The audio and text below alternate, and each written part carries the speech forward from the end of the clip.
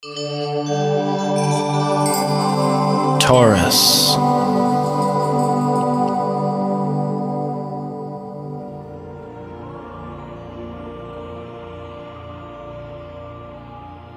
Taurus, this is your forecast for September of 2013, and we're looking at a month now that is opening up the autumn doors. And yes, this year has really rolled on fast, really, hasn't it?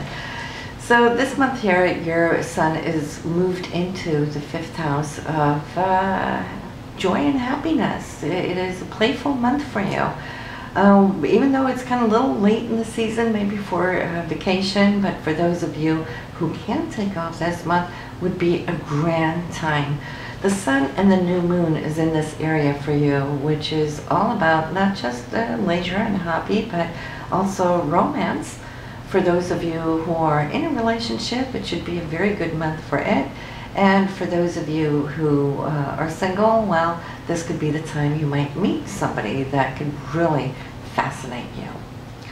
Now, this new moon is going to be on September 5th. So when we have our new moons, as you all know by now, it is the time where we plant our seeds, really get them in the ground, and the focus and the attention and the affirmation should all be about allowing yourself now in months to come to have more time for this type of pleasure.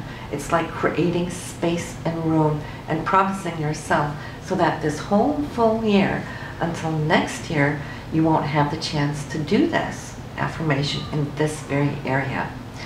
5th house is also all about creativity and creative projects. So many of you might see that you might start something, and if you do, it's a perfect time of the year to do so, because of not only the area but the new moon that's going to help you kind of propel it in towards those future horizons.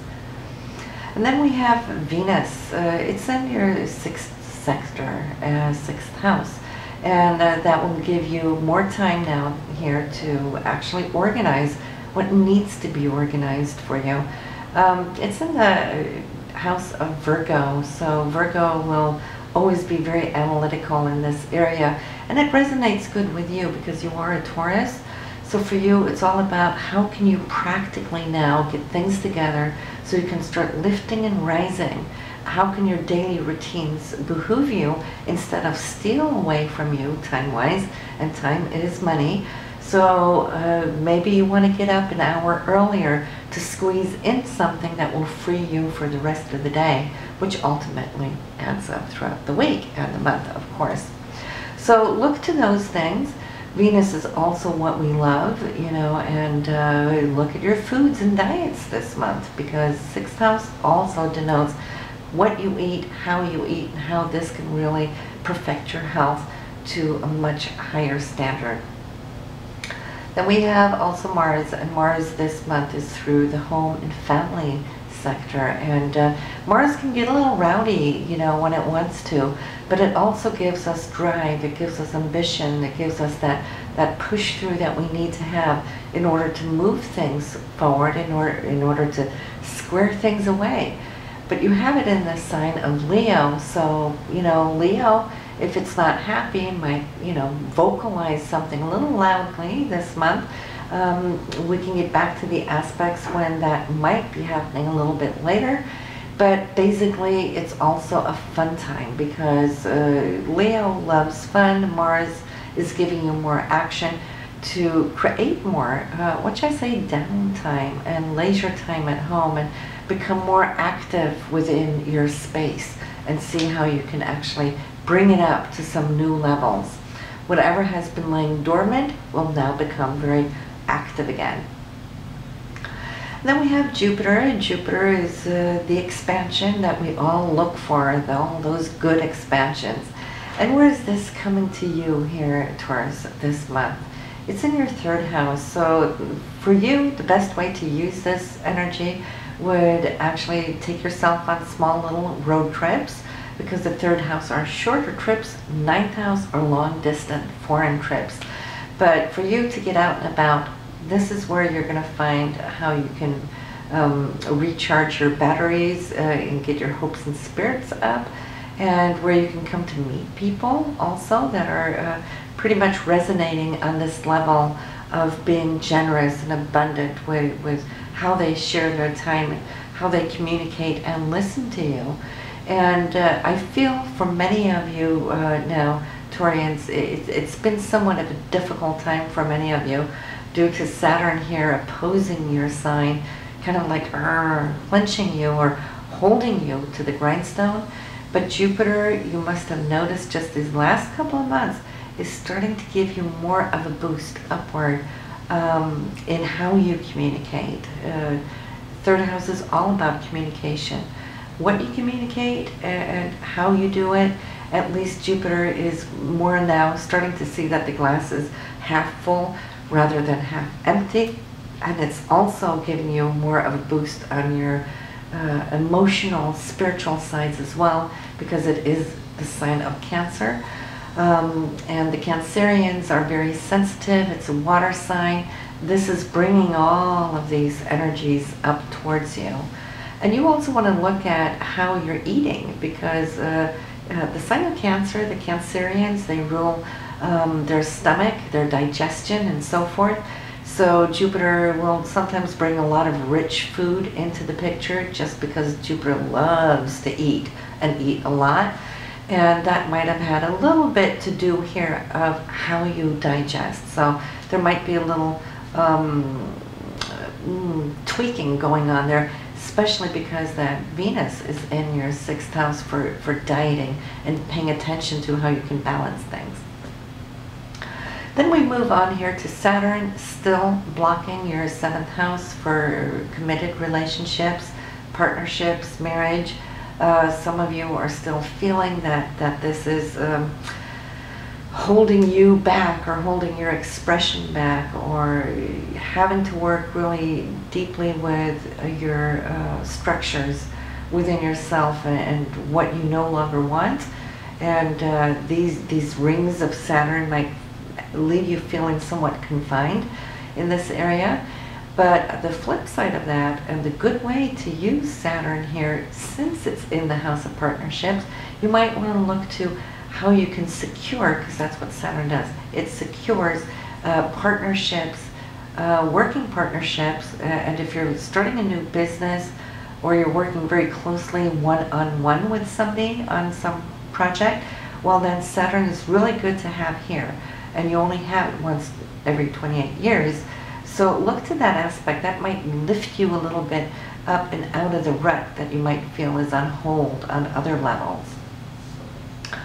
Then we have Uranus. Uranus is in your 12th house. We have spoken about that the last few months, and they're very slow-moving planets and will be with you here, you know, still for a few years.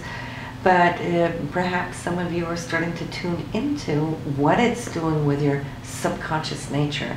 And that's what the 12th house is. It's what you sense. It's what you feel. It's not necessarily all these external things, though it could be.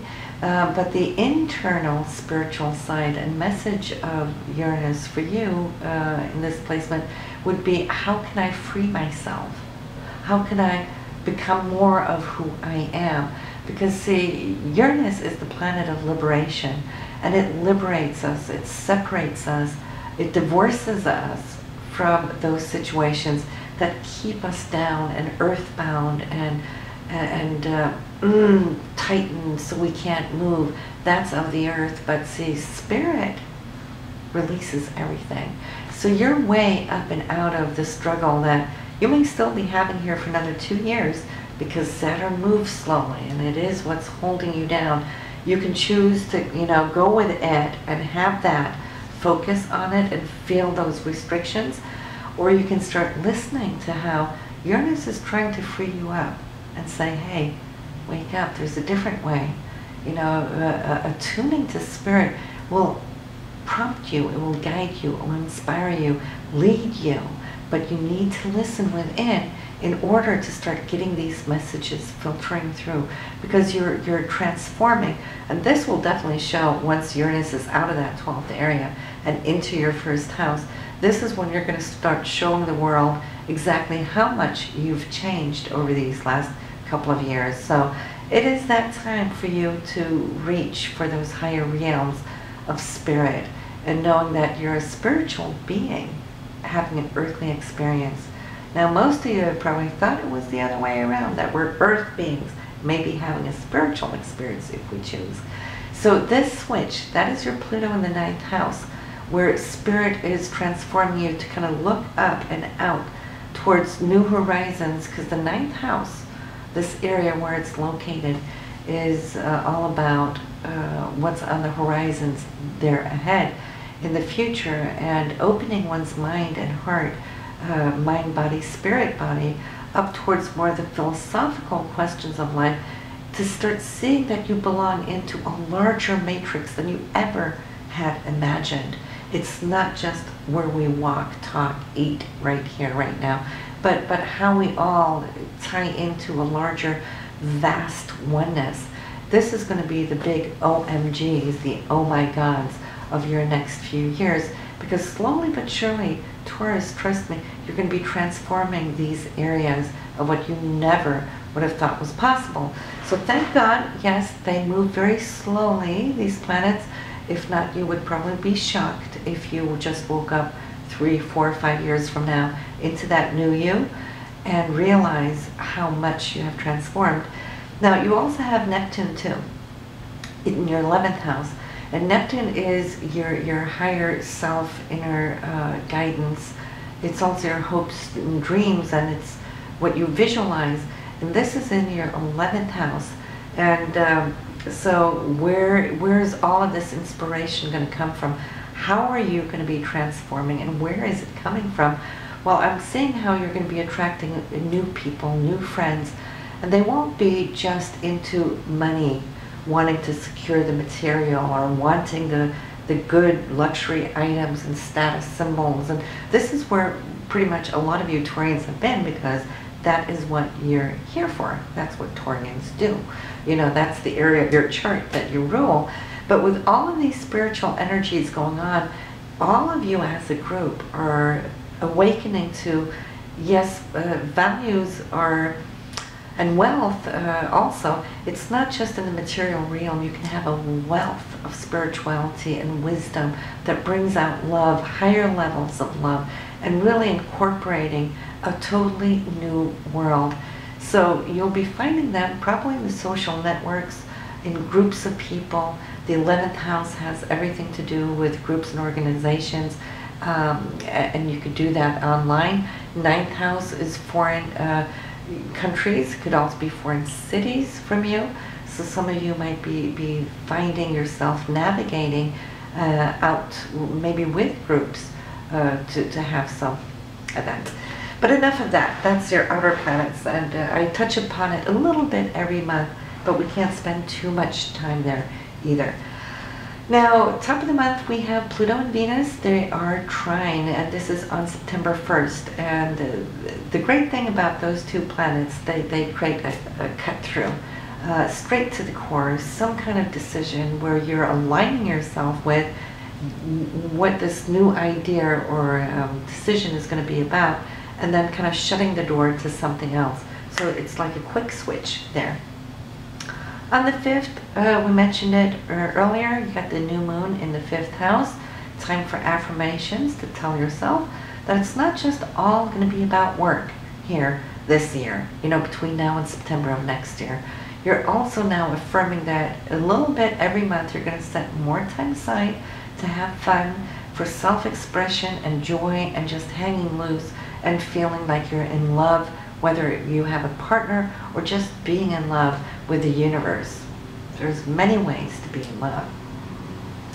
Then we have here on the 10th, Venus is going to move out of this area of trying to organize and restructure your day-to-day routines. It's going to move into the area of love and romance and committed relationships. So this would be a time where you could find somebody new, or it could also just be working one-on-one very tightly with somebody and feeling that there is a very good synergy and a way of relating to one another, going deeper than what you have in the past. And on the 13th and 14th, well, we do have Venus and Neptune. that ties in with your hopes and dreams, ambitions and aspirations. Great time to really start seeing that you might have just harvested something of those things that you started, with your affirmations last year. Also, we have Mars kicking into action with something that might trigger an unexpected event. This is on the 14th. Mars is the rocket engine, and Uranus is like the nuclear engine, which speed things up, where you can start seeing a acceleration perhaps on those projects that you've been working on. And for you, this will be in the area of the home, and also from some subconscious need or urge of wanting to kind of push through and create whatever this new cycle is in the home-related area. Venus and Saturn are going to be meeting up here on the 18th. Now, this could be both good, or it can also be experienced a little heavy, because Venus is love and Saturn is that planet with rings that constrict and hold us down, and this is in the area of partnerships and relationships. So you might feel that whatever is going to be communicated here on this day may be touching you in a way that is heartfelt, but I'm also seeing that it can also finalize something that you've been trying to work with and getting you onto a new level with this partner in agreement. And that agreement may have a very long-lasting commitment, because it is in the house of commitments, and Saturn is what locks it in. Same day, you've got Venus and Pluto too, so it's a very intense day emotionally for you. And Pluto is in your 9th house. That has to do with higher understanding and those things that you are seeking, how to transform yourself into that new you. So whatever's taking place here with Venus and Saturn, whatever agreements are there, this is also setting you free with a new intensity of the new you, just starting to scrape the surface of transforming that personal self that you're trying to reach for. So very important time for you. And I'd say mark a couple days prior, a couple days after, because the effect is going to be lasting for that long. And then it's going to align you with your point of destiny here on the 18th and 19th, as Venus also touches the moon node. Okay, so whatever is taking place here is meant to happen. It's not by coincidence. The universe never makes any mistakes. And having both Saturn and Pluto working the way they are working, it's something that you have known about. So it's not one of those Uranian out of the blue, oh my God situation. This is something that has created a lot of work, taken a lot of time, but you're freeing yourself. Pluto's going to move direct here, same day, 19th, and it's been retrograde and sleeping. The energy of Pluto has been sleeping for many, many months. And for you, it's going to release this forward motion, this direct motion in the area of transforming your higher self, okay? Some of you might feel now that you're going to want to start studying or reaching for these new things, but definitely Pluto is going to be supporting you. On the 20th, you might feel the need to kind of pull back and just heal yourself, and pull a blanket over your head or something, as you allow the stress of that past week to start falling into place. Because now you're might feel that here comes the reaction. You'll have the energy as long as you need it, and then, of course, when the reaction comes, that's only when you first understand how tired or exhausted you may be. That won't last long, because energy is picking up, and I see a lot of joy here as we come in towards the end of September, between the 20th there to the 26th. Well, you've got good planets lining up, starting to kind of really percolate up towards joy here with Venus and Jupiter, which is going to expand this area that now you can start doing things that you want to do. It's not always now just about the others, but what you would like to do. And for you, it's all about now trying to find a balance between who you communicate with, attracting new people into your life. Also, if you're working in a partnership, work-related, great time to sign some contracts or also make some new decisions. You know, maybe products are going to start lifting, because in this area of communication, this is where this is going to come from. It's going to expand it for you, and you'll start seeing a financial comeback on it. Yes, profits on return there for you. So that's pretty much what we have for you this month now, Taurus, and I wish you a very good September, and do go listen to your rising sign and your moon sign just to get a different perspective and scope on it. And I do want to also mention the full moon on September 19th. Great day to harvest something here for you, coming in the area of hopes, dreams, wishes, and in the cycle of friendships and so forth.